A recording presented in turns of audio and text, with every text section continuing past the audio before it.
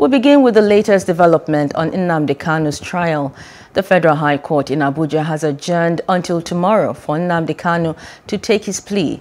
At the sitting, counsel to the federal government, Magaji Labaran, informed the court of the 15-count amended charge preferred against the defendant. Lead counsel to Nnamdi Kanu, Mike Ozokame, objected to the defendant taking his plea as they were served with the charge yesterday and has not been able to consult with the defendant.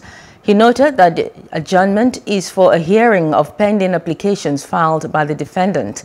Counsel to Mr. Kanu insisted that the proof of evidence is not legible enough for their understanding of the new amended charge. Mike Ozekome took over from Ifeanyi Ejiofor as the lead counsel to IPOB.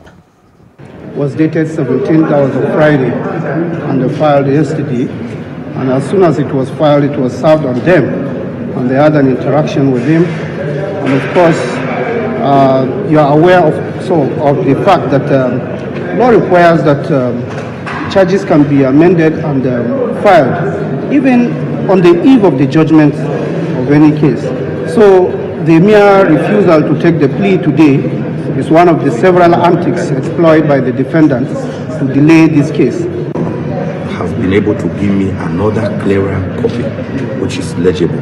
And with that, we will take the next step. Tomorrow, no one is running away from plea being taken.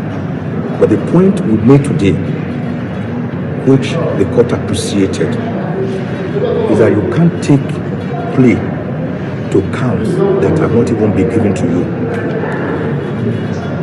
We were served some minutes to 10 a.m. yesterday